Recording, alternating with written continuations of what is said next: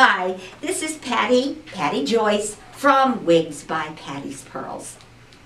Another Gabor today, another darling Gabor. This one is called Innuendo. And if you've noticed, a lot of these are about the same length here and fullness. All the ones that I've shown you, the Gabors, kind of all the short ones, all could be sister wigs. But here's what's so cute about this one. Number one, it's machine made with the really soft fiber here, moleskin, and in the back it's adjustable with the great little Velcro tabs, and then it's got the right-left posting we talked about, and it's open, so it's really cool. Even the ear tabs are open.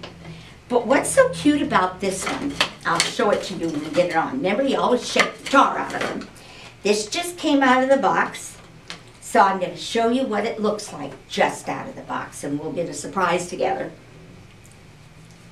Now remember, you're going to take it down to your occipital bone, right there.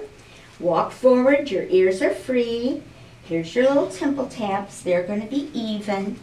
Then the last thing you do is you take it up 1, 2, 3, 4 to your hairline. Even after all these years, I do the 1, 2, 3, 4 because I just know then it's going to be right for me.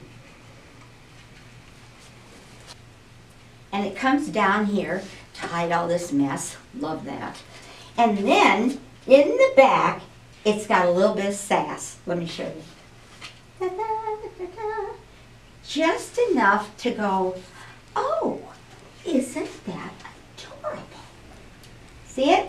You can take your fingers, mess with a little water, make it even more, or you can walk it down and make it less. Remember, walk it along your hairline.